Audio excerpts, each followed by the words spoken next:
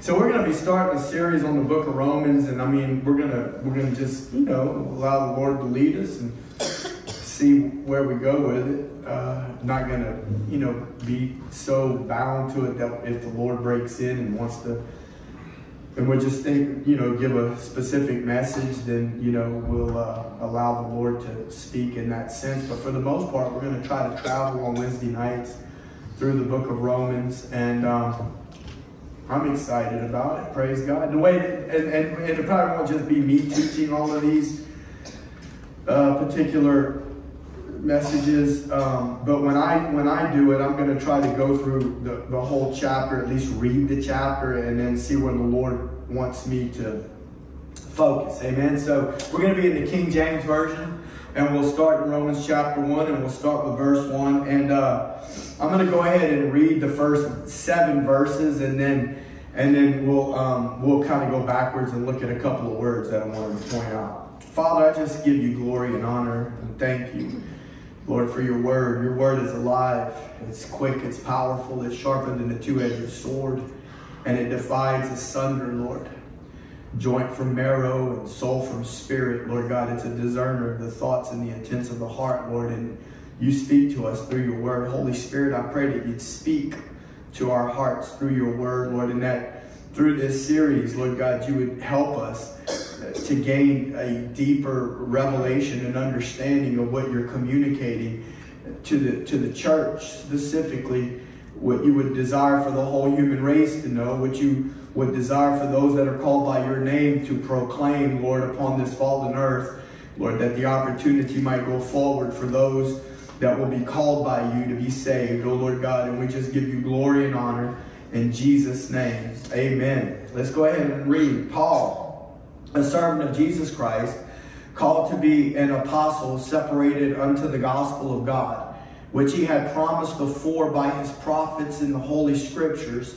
concerning his Son Jesus Christ our Lord, which was made of the seed of David according to the flesh, and declared to be the Son of God with power according to the Spirit of holiness by the resurrection from the dead, by whom we have received grace and apostleship for obedience to the faith among all nations for his name, among whom are ye also the called of Jesus Christ, to all that be in Rome, beloved of God, called to be saints, grace to you and peace from God our Father and the Lord Jesus Christ. So really, I'm just going to go ahead and stop there. But the first word that sticks out to me is actually in verse 1 with the word related to the word servant. Now, if you look in the New King James Version, it actually translates it as slave. And I always really like that particular translation of the word, because that's what it means. The word is doulos, and it means to be a slave. And it can describe a slave either literally or figuratively. And then also, this is interesting, either involuntarily or voluntarily, meaning a person in the Roman Empire, and even as many times as we've understood slavery to be in various nations, many times people are born into slavery. Right? And so in that particular case, they're actually born involuntarily. Now, interesting is this truth that whenever we're born again, whether we realize it or not, if we're truly born again, we're actually born into a willing form of slavery. This goes back, the Old Testament type it has to do with the bond slave. Whenever the Word of God was speaking of that, where a person was able to sell himself in order to be able to pay off his debt, but he had to willingly allow himself to be indentured as a servant or a slave. But then the time came whenever he was free to be released. But many times his master was good to him, so therefore he wouldn't want to be released, right? And that was whenever they would put their ear to the door and allow the awl to go through it. So but the point is that they were a willing servant. And that's what Paul's saying. Paul's saying, I am a willing servant of the Lord. I'm willing to be a slave of Jesus Christ. Amen. And that he was called to be an apostle. You know, the word apostle literally means to be a sent one. And the word also for ambassador is utilized to describe an apostle. And, you know, the way that Strong's defines it is that apostles following their ministry was also signs and miraculous signs and wonders. Amen. But he was separated unto the gospel of God, which was aforementioned by the prophets. And so the word of God and the gospel of Jesus Christ was promised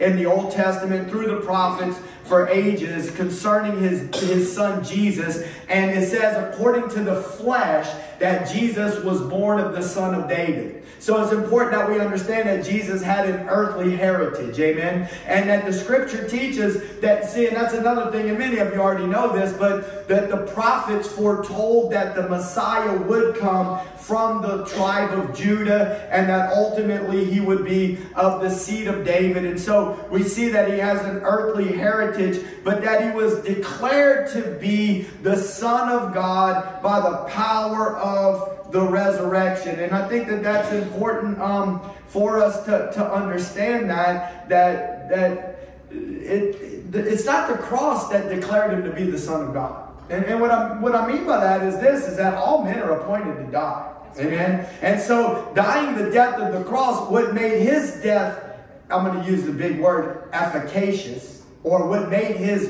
death effective, was the fact that he was without sin.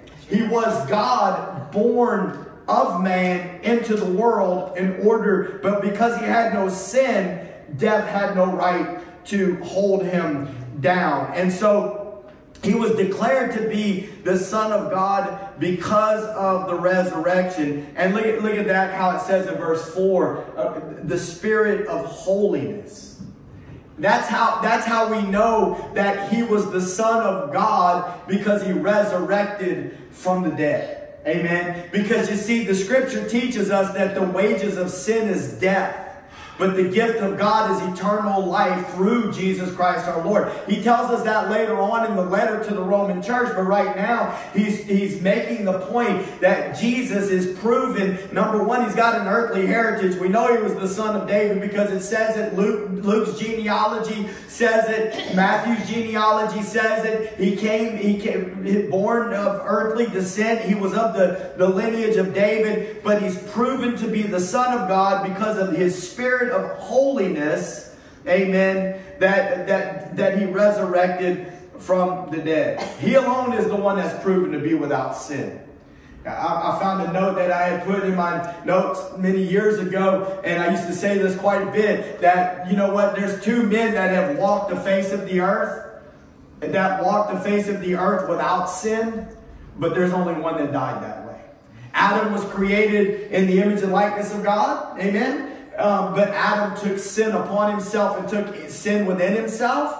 Okay, but Jesus was born of God and he died without sin, and that's why he robbed the grave of its victory. Amen. And that's what the letter to the Corinthian church tells us. And so I'm going to go ahead and go down a little bit further here.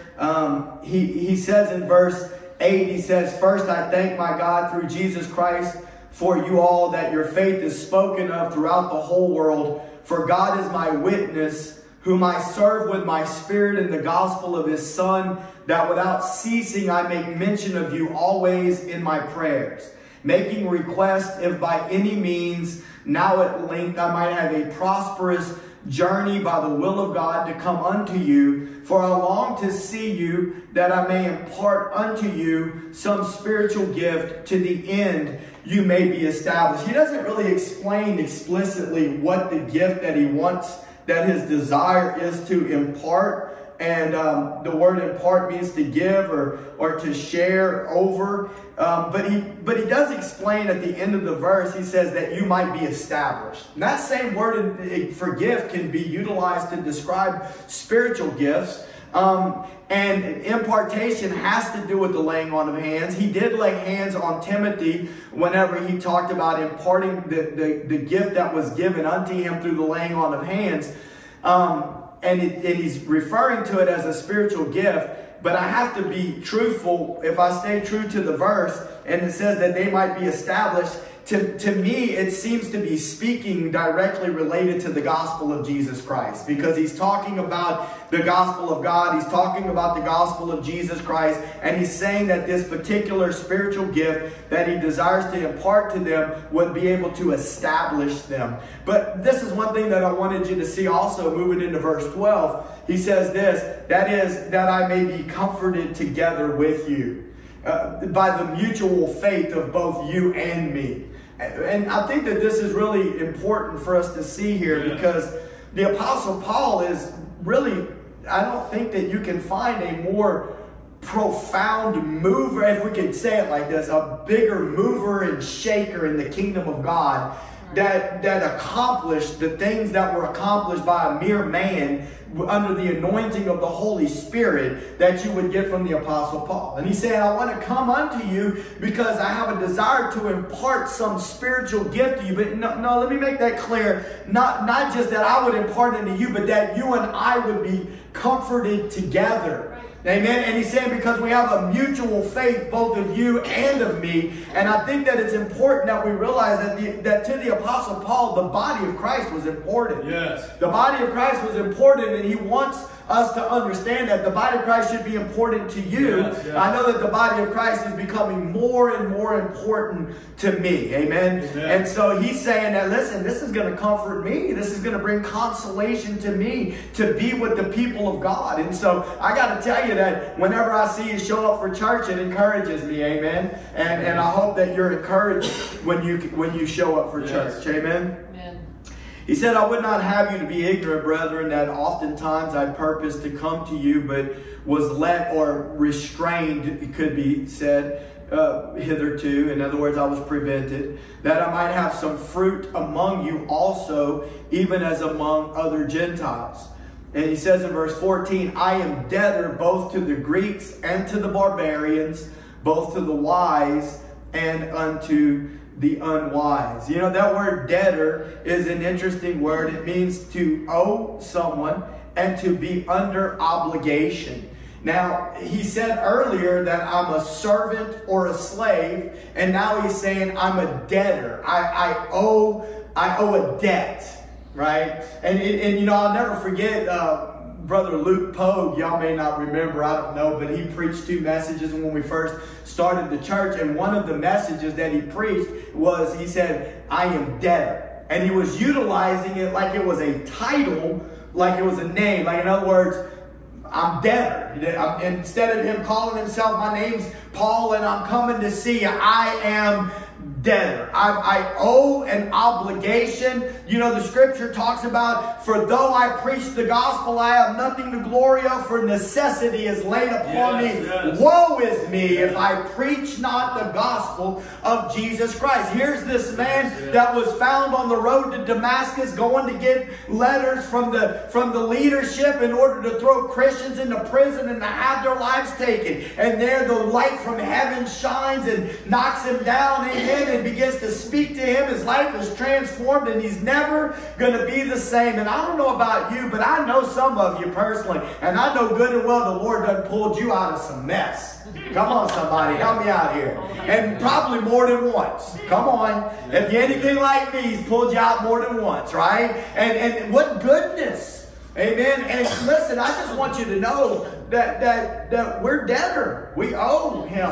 And listen, even if you're not called to preach the gospel, you've been called to the ministry of reconciliation. And what does that mean? God desires people to be reconciled to him. Mankind in his sin without Jesus is separated from him, right? But God wants to use us, and we're indebted to him to be used by him in that way, right? And that we're led by the Holy Spirit, amen. And that he would be able to use us in that way.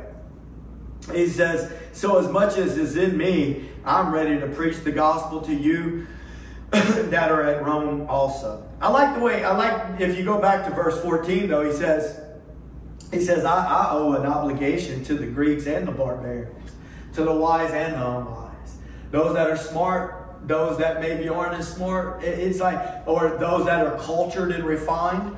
Those that aren't cultured and refined, he's not making, everybody's level at the foot of the cross. Amen? We're all level at the foot of the cross. Jesus warned us about that kind of thing too. I just wasn't in my notes, but just to say, we have a tendency to really favor people that look like they have money, right? We have a tendency, like they come in with long, in these times, long flowing robes and silken material and things of that nature. But you get my point. Like we would bypass someone that looked like they were maybe of average wealth or looked like maybe they were poor, and then we're wanting to move on to the person that looks like they have something. But that's not the way Jesus sees people. Amen. As a matter of fact, Jesus is kind of like the opposite with that. Like, in other words, if our mindset is that way, the Lord's letting us know that He's got a problem with that.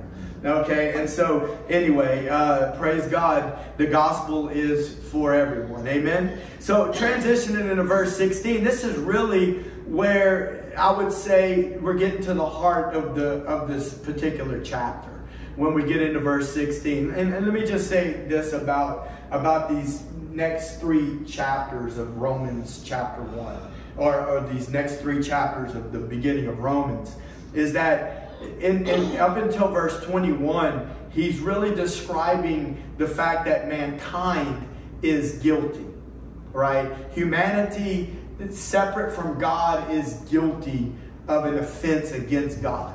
Mankind born of Adam, and he'll get into this whenever we really get into Romans chapter 5. Well, really even before that, but he really begins to break it down in Romans 5, why it is that way. He really brings the point home in Romans chapter 6, and he keeps on talking about it in 7 and 8, that mankind born of Adam is born separate from God, born with a sinful nature, and has a desire to go towards sinful activity. And that this is the whole reason that the world needs Jesus. And this is the whole reason, and it's important for you to understand that you and I need Jesus each and every day. Because, see, our flesh is, even though our flesh is supposed to be crucified in Christ, our flesh wants to live.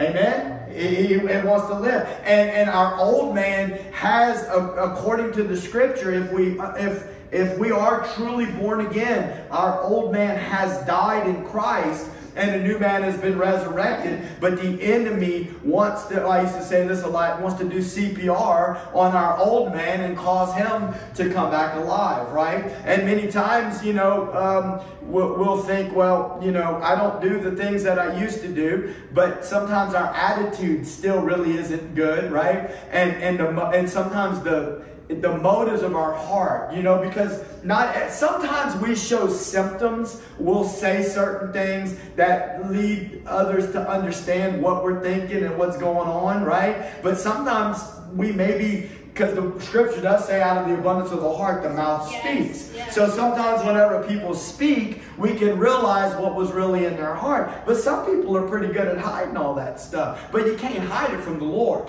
The Lord knows, amen, and He sees the things that are in our heart. But good news, I want you to know the gospel of Jesus Christ will also liberate us and set us free from those things that are deeply entrenched in our heart. I want you to know that the scripture teaches that the Lord will do a work deep on the inside of us, and He will transform our hearts. Amen. So he says, so what I was trying to say is this, is that in these first 3 chapters, he's going to prove that all man outside of Christ is guilty.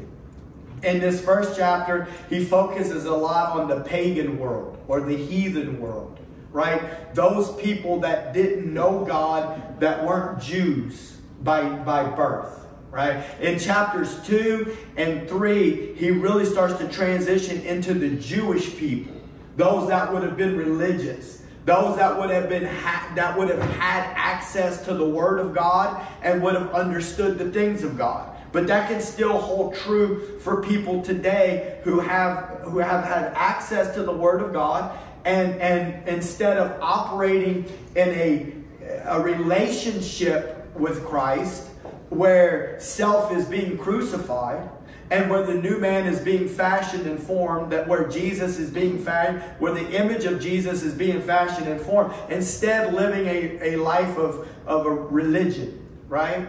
Going through the motions. Y'all know what I'm talking about? Have you ever, I mean, you don't have to shake your head yes or raise your hand, but there's a lot of believers, and I know that I have been in that mode on more than one occasion in my own life. I'm not proud of it, but if we're transparent and honest, God can work with hearts that are willing to be transparent and honest. And so if we're not careful, we can fall into the trap of religion. So in this first chapter, he's talking to people that really did not know the God of Israel, right? And then in the next 2 chapters, he's going to transition into religion, and he's going to bring a comparison and contrast between the two. And then ultimately, the reason that I'm bringing some of this up is because we're about to hit the word righteousness, and really that's a main theme in the whole book.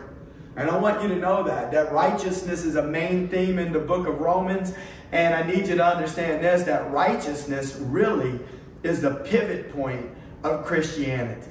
It's a gift that's been given to us through Jesus. Amen. And it really is what makes the difference when we begin to understand what true righteousness is and what is afforded to us because of true righteousness. It allows grace to flow. But let me not get ahead of myself. He says, I am not ashamed of the gospel of Christ, for it is the power of God to those that believe. It is the power of God unto salvation to everyone that believes, to the Jew first, and also to the Greek. Now, I just wanted to bring out one point to you. You don't have to turn there, but I'm going to read to you 1 Corinthians 1:18. It says this, for the preaching of the cross is to them that perish foolishness, but unto us which are saved, it is the power of God. So I want you to see in verse 18, it says that in verse 16, that the gospel of Christ is the power of God in the salvation. And in the Corinthian letter, it says that the preaching of the cross, it's to them that perish foolishness, but unto us that are being saved, it is the power of God. So the gospel is the message of the cross, right? And we need to understand that. And what does that really mean? Well, it means that because that mankind born of Adam, right, is born into sin, that God's plan was that he promised that he would send his only begotten son. He promised it all the way back going to the garden. I'm not going to take the time to go through the whole seed and the sacrifice thought, but let me just say this. He said the seed of the woman will crush your head. He told that to the serpent. And then it wasn't just going to be the seed of the woman, but the seed of Abraham, the seed of David. I said I wasn't going to do it. It goes on all the way till the word becomes flesh. And then it's the sacrifice. Sacrifice in the garden. He clothed them with the skins of an animal. Sacrifice on the Passover, right?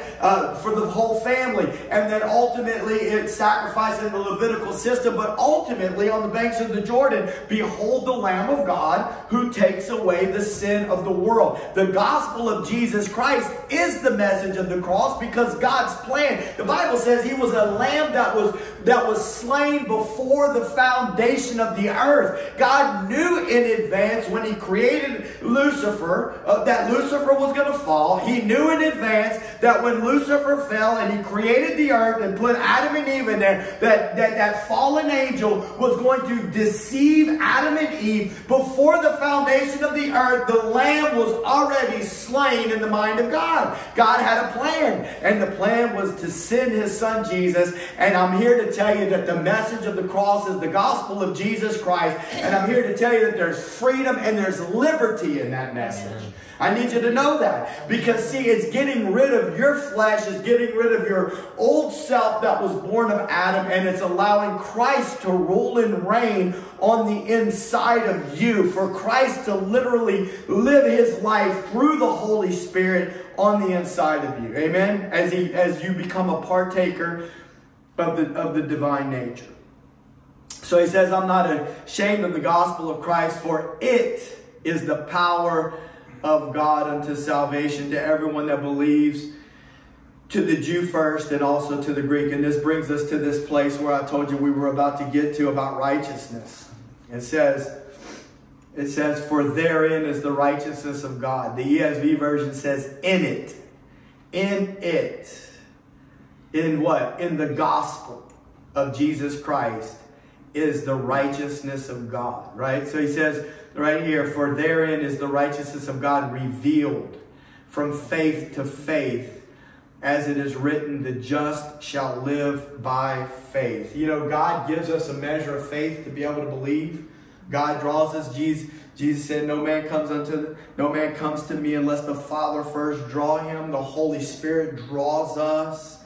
Amen. Don't you know that you were drawn by the Holy Spirit? If you're saved here tonight, you were drawn by the Holy Spirit to accept Jesus Christ as your Lord and Savior. Amen. You heard the gospel, but it was the Lord that drew you to accept him. Amen. And so he says, from faith to faith. So he gave you faith to believe. And look, you need the faith, you need continued faith to continue to believe as he continues to work in your life, amen, and transform your life. Now, I think that this is interesting. I didn't really have it in my notes, but I kind of remember this, from studying in the past. This passage of Scripture is very powerful. Romans chapter 1, verse 17, and also there's a passage that sounds like it in chapter 3, I believe, where it says, for the just shall live by faith, right? The history says that Martin Luther, y'all heard it. Now, we're not talking about Martin Luther King, but we're talking about the guy that nailed the theses on the door of the church in Germany that started the Protestant Reformation.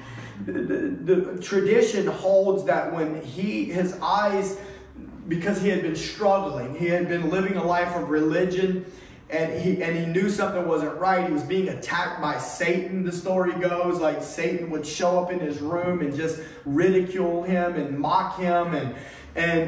But one day he was reading the Scriptures, and his eyes lit upon that when it says that the just shall live by faith. And when he read it on that particular occasion, something happened in his heart. His life was transformed, and that was the beginning of it. Because after the Lord came in and did this mighty work in his life, he began to read the Scriptures from a whole nother angle. It was like the Holy Spirit had opened up his heart and his eyes, and he was able to now see. I don't know if you've ever been that way before, where you're trying to read the Word of God and you feel like there's spiritual blinders or spiritual cataracts on your eyes. I'm here to tell you that the Holy Spirit will give you revelation and understanding, and what you really need to pray to the Lord to help you to see the message of the gospel of the cross, that you would be able to see what Jesus has done at the cross, because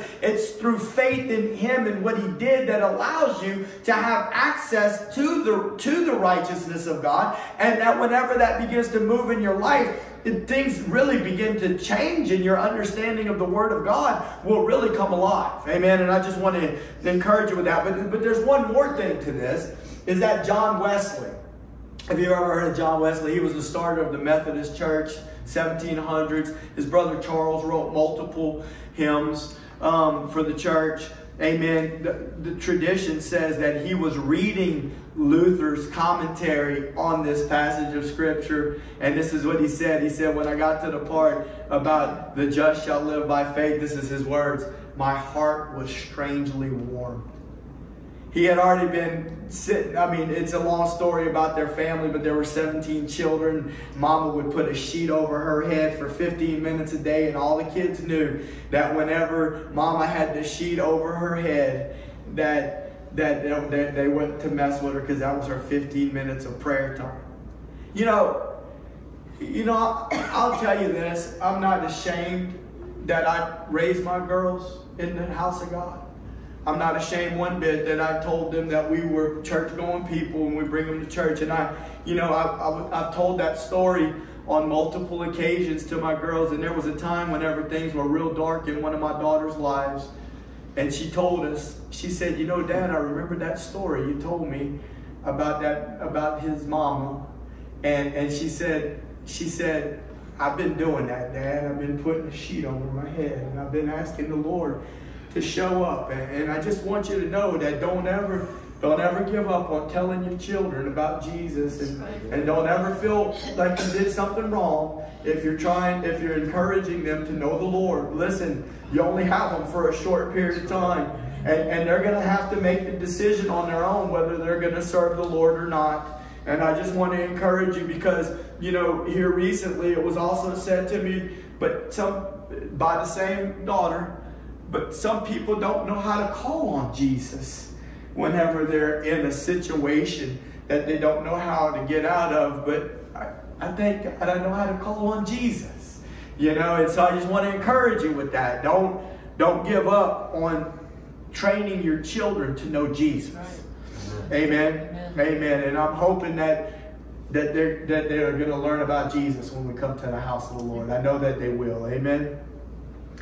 So he's saying, he's talking about righteousness right there. He said, because the gospel of Jesus is within the gospel of Jesus, the righteousness of God is revealed. Amen. And I want you to know that the definition of righteousness is important. Because Titus says this, he says, not by works of righteousness which we have done, but according to his mercy he saved us by the washing of regeneration and the renewing of the Holy Ghost.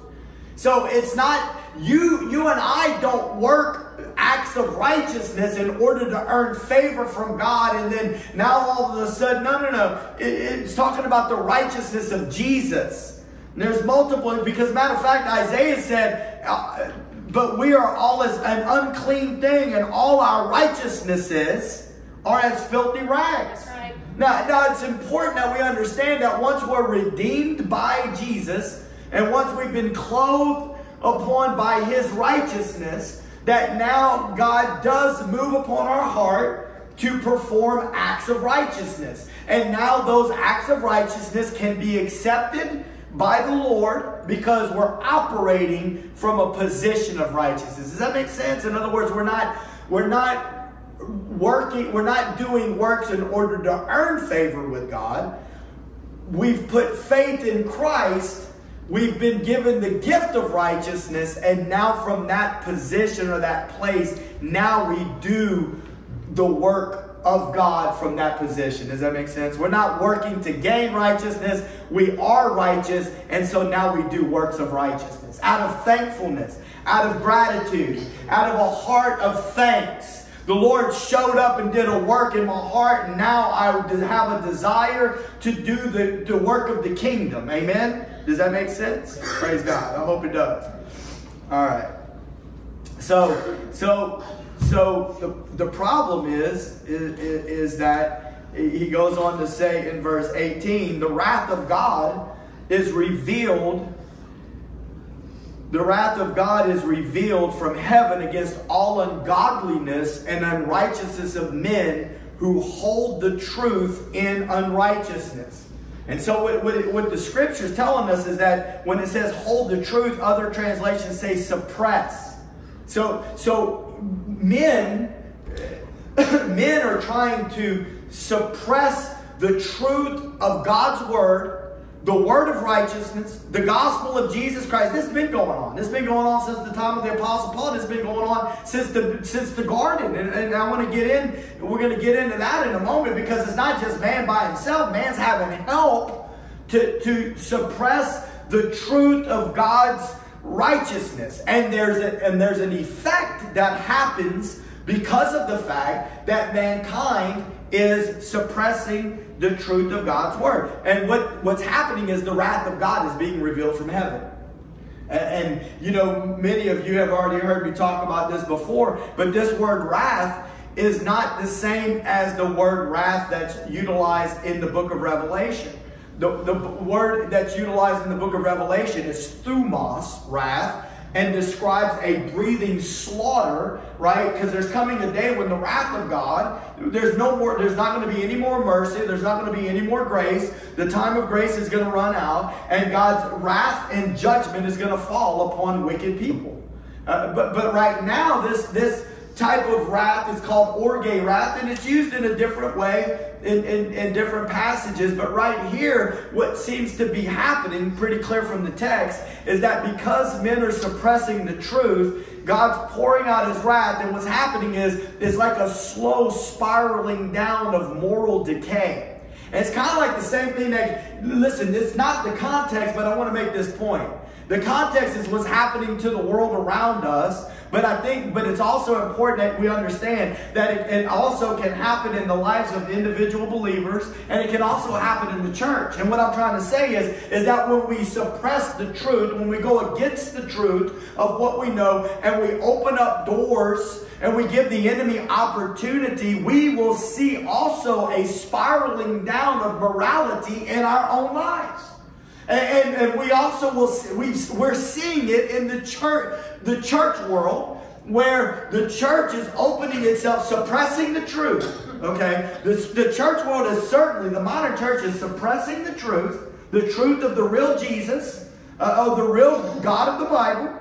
And as we're seeing that, we're seeing the morality of the church spiraling down. Listen, I think we've all could say that we've all fallen short of the glory of God since we've been Christians. Have we not? We've all failed the Lord, and none of us are proud of that. Okay, but can I tell you something? It's one thing whenever somebody's failing the Lord and they're ashamed of it and they're hiding it. I'm not trying to tell you that that's okay. I'm trying to make a point. It's a whole other thing whenever people are brazen about it, and they're under the impression that it's not even wrong what they're doing. That's where we are in the modern church. We're in a situation where it appears that it's not even wrong anymore to do various things. Okay, and so he says the wrath of God, and so this wrath again it's a spiraling down. We're just seeing it's getting worse. So we're not seeing that. We're seeing it happen before our eyes. That wickedness is getting more rampant. It's becoming more brazen. It's becoming more out in the open. It's unashamed. Celebrate. Yeah, celebrate it. Thank you. Amen. Help us, Lord. And yes, it's celebrated. And the very thing that we were told was going to happen, that they were going to call good evil and call evil good, right? It's here. We're seeing it. And so the wrath of God's being poured out against those that are suppressing the truth in their unrighteousness. And then in verse 19, he goes on to say, because that which may be known of God is manifest in them, for God has showed it unto them. Right? I mean, Brother Larson used to talk about a lot of this, about conscience and creation. Yes. And I don't know about you, but there's been many a times I'm driving down the road and, I don't know, I look at the clouds and I'm like, this place there's something bigger here. Okay. There's been times and also the conscience. We got to understand, I like the way Brother Larson used to say, the conscience is the copyright that God stamped. This is my creation. I put a conscience in it. Yeah. And what the scripture's saying is this. Whenever somebody tells you they're an atheist and they never believed in God, or they're agnostic because they're without God, I'm here to tell you right now, they're not telling you the truth. That's right. It is a lie.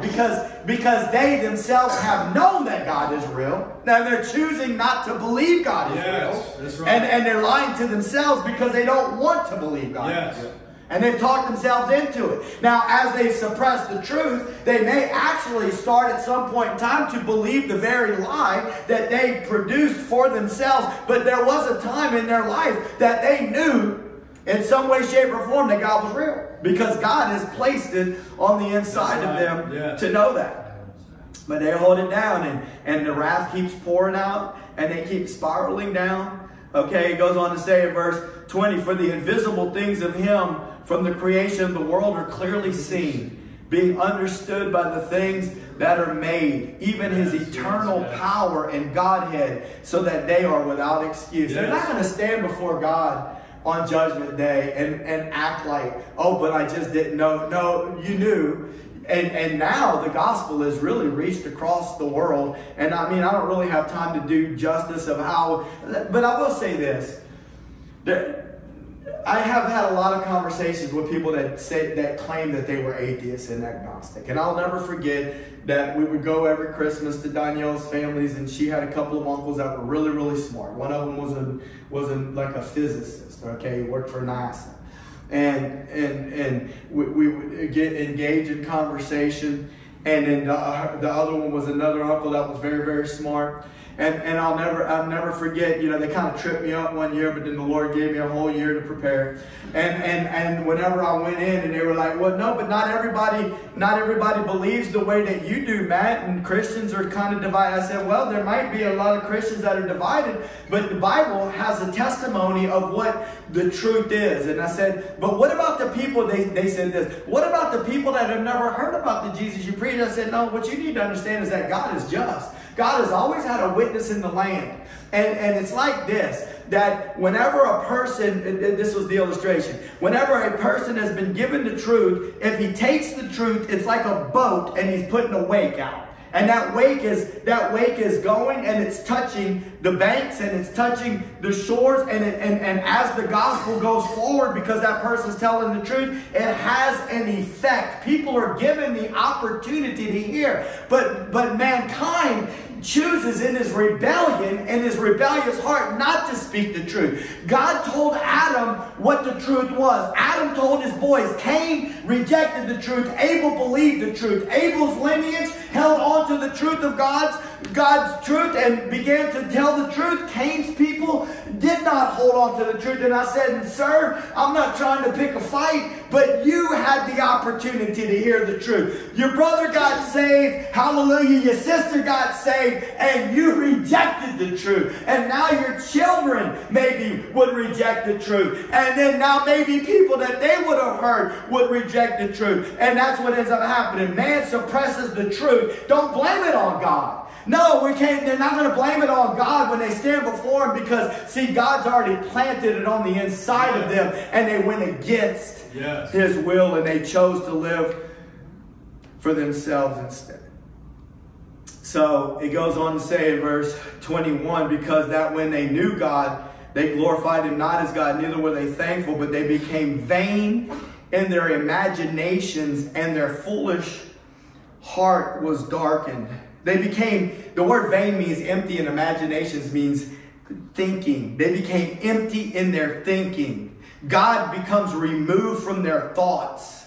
You know, and it says, and they weren't thankful. You know, I want to say something to you. Being thankful is very important as a believer. And I'm realizing that more and more in my walk with God, right? I mean, to be thankful and to have a heart of gratitude and to tell the Lord that you're thankful for what He's done. Even something as simple, because really the word thankful, I thought this was interesting. This was something new I learned. The word is Eucharistio. It's where I guess the word Eucharist comes from. But it even describes the idea of giving thanks before a meal. You know, and sometimes people, they don't give thanks to God because they don't acknowledge God in every aspect of their life. You know, this may be a little too long of an illustration, but I was thinking of how, you know, some man that owns a big ranch that, you know, nowadays it probably wouldn't go this way, but let's just say back in the day, he would have butchered his own head of cattle. He would have produced the meat. He would have had grain, you know, and he would have harvested the grain and ground it up into flour, gave that to his wife. She ran out there to the yard, grabbed a couple of eggs from the hen and made some dough and made a piece of bread. And then he cooked a piece of meat and he sits down and he's like, my hands have made this. I fed this cow. My wife needed this dough. You know, but the man that understands God, even though that he did all that work, even though that he had to raise that cow, even though he had to butcher that cow and cook that piece of meat, he gives thanks unto the Lord. Thank you, Lord. Thank you for the rain. Thank you for the crop. Thank you that you blessed me. Thank you for this, Lord. You have blessed my hands. I acknowledge you. I give you thanks, Lord. I didn't do this on my own. Amen. That's the difference in the mindset. And if we're not careful, we get puffed up and prideful, and we'll start taking recognition for what. But look, people that are out there, they're not thankful, and they become vain in their imagination. Look at this. Professing themselves to be wise, they actually became fools. And really, this is where I kind of wanted to get, and I'm already running out of time, so I'm going to have to hurry up with this. But look at this in verse 23. They changed the glory of the uncorruptible God into an image made like to corruptible man and to birds and four-footed beasts and creeping things. Two words there. They changed the glory of God. Two words, glory and image. You know, they're trying to not give God the glory that is due Him. And they have help. And I don't have time to get into it, but Isaiah 14 and Ezekiel 28 talk about the angel before he was fallen and how he was created perfect in all of his ways. But he said, I will ascend above the throne of God. I will elevate myself above these stars. I will be like the Most High God. Okay, and that was before the earth was created, before man was created. The spirit of rebellion was ejected out of heaven, and then now He has been able to put this into mankind, and mankind is doing the same thing. He's not wanting to give God His glory. He's here to steal God's glory. And man even wants the glory for himself instead of giving it to God. But you know, whenever John preached on that Wednesday night a little while back, you know, the way, I don't remember exactly how he described it, but it unlocked something for me. It unlocked something in my mind about this passage where it says, and they changed the glory of the uncorruptible God into an image like to corruptible man, to birds, to four-footed beasts, and to creeping things. And now I could take you to a bunch of different passages in Ezekiel 8 where it talks about creeping things and four-footed beasts, and they were worshiping them. Because see, that's what the pagans did. And then Baal was a cow. Apis was an Egyptian cow. Egypt worshipped the cow. The Canaanites worshipped the cow. And, you know, we were talking about this yesterday, that mankind makes gods according to his liking.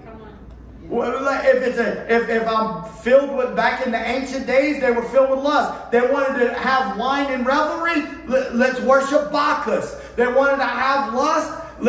Or whatever they want to call it, let's worship Aphrodite. Whatever man in his heart wants, he makes a god in the image that he wants it to be. They want some fertility, they want some rain, let's worship Baal, because the Canaanites believed that Baal had control of the rain. So whatever people want or they feel like they need, they create God in that image and likeness. And I'm here to tell you that we are full throttle in that today. I believe that. In the world that we're living in, people are trying to create a God that's in an image and likeness that they can tolerate. A God that they're willing to worship. But He's different than the God of the Bible. Yes. Because the God of the Bible is holy, and He's righteous, and He's true. Amen. And He said, you be holy because I am holy. Amen. And He makes us holy because of His Son. And at the same time, He puts His Spirit on the inside of us. And the Spirit of God is the Holy Spirit. Yes. And the Holy Spirit desires to do a work in our lives. Amen. And that our life would be a reflection of His goodness and His holiness. Yes. And His righteousness. We've been clothed in His righteousness. And we're seeing the world and the church creating an image of God that is not conducive or consistent with the Word of God. That's right. And that's what we're seeing. And they make this God out of the lust of their own heart. And because of this, in verse 26, it says, because they've done this, they profess themselves to be wise. And they made God in their own image that they could tolerate or that they had a desire for. Because of this, God gave them up to vile affections. Yes. God allowed this to happen. Yes, and I don't really have time to get into it, but in 2 Thessalonians chapter 2, you need to understand something. There's coming a day whenever the man of sin is going to be revealed. And the Bible says that he is going to perform miracles. And then it's going to bring deception. And it says that God allowed it to happen. And you wonder why, and He explains it. Because they refused to believe the truth. Yes. Because they did not want to believe the truth, He sends them strong delusion that they would believe a lie. And this is exactly what's going up. That they professed themselves to be wise. They made a God in an image according to their likeness. And because of this, God darkened their heart. He began to give them a reprobate mind to where they couldn't even see what was really happening. Their heart was becoming hard before them. Listen, sin will harden your heart. It will deceive you. You will literally think that you're okay when then obviously you're not, according to the Word of God. And our heart and their hearts become hardened, and that it gets worse. It says He gave them up to vile affections. Their women did change the natural use into that which is against nature. And likewise also the men, leaving the natural use of the woman, burned in their lust one toward another, men with men, working that which is unseemly, and receiving in themselves that recompense of their error, which was meet, or which was due to them. They were getting repaid for what they did. They worked it, and God gave them a payment for it. And even as they did not like to retain God in their knowledge, He gave them over to a reprobate mind. It's a castaway. It's a rejected mind. It's unapproved. To do those things which are not convenient. Things that are not good. Things that are against God. Being filled with all unrighteousness, fornication, wicked. Look at this. Now look at verse 29. I know we're getting long here. Just bear with me just a little bit longer. Because look, he's talking about homosexuality, but don't get lost in that. Because look where he's talking about now. He mentions other things. Fornication, wickedness, covetousness. That's a desire to have something that belongs to somebody else. Maliciousness. That means like really backbiting. Yes. Full of envy. Okay, a murder spirit. Like, when you're full of envy, that means somebody has something you want what they got, and you're jealous because they got it, and you don't have it. Listen, church, Christian, if that's in your heart, we're supposed to recognize that, and we're supposed to ask the Lord to deal with that. Amen? Murder, debate, deceit, malignity, whisperers. Goes on to that backbite stuff. Next verse. Backbiters, haters of God, despiteful, proud, boasters, inventors of evil things. Look at this. Disobedient to parents. Lord, help us. I mean, listen, teenagers have always struggled with rebellion. Lord knows that Pastor Matt was one of them. But I mean, our poor children, man, we need to pray for our young people and for teenagers. The spirit of rebellion is really out there, and it's having its way in these young people's lives. Verse 31, without understanding, covenant breakers, without natural affection, implacable, unmerciful. Yeah, that word implacable is kind of similar to covenant breakers. How do you feel whenever you make a deal with somebody? I mean, and then it doesn't go your way. Do you just break it off? Yeah, covenant breaker with God, but also, I've been seeing how people do business. Sometimes it's like something doesn't go their way. They're just like, I'm done. I'm out of this. Yes. Or even in relationships. Like, no, this ain't working out for me. I'm moving on. Come on. That's not the will of God, man. Our hearts are hard. Well, a great earthly example is marriage. Yeah. And Jesus said it. Jesus told those Pharisees, He said, can we put her away for anything, for any reason? That's what the Pharisees wanted to know. Can we put her away? We just want to put her away for any cause. And Jesus is like, well, this is why you can. And He's like, yeah, but Moses told us we could write her a letter of divorce. And Jesus said, because of the hardness of your heart. That's right. It's the hardness of your heart. And sometimes that's what happens. Our heart gets hard. And we don't want our heart to be hard. Amen? We want our heart to be soft. Right. Towards the Lord. That's right. Thank you, Jesus. Verse 32. Singers, musicians, why don't y'all come up here and sing us a song as we close out tonight. We're going to read this last verse.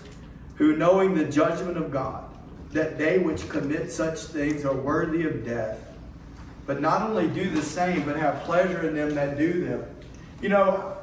I don't know really, I don't pay attention to who watches these videos.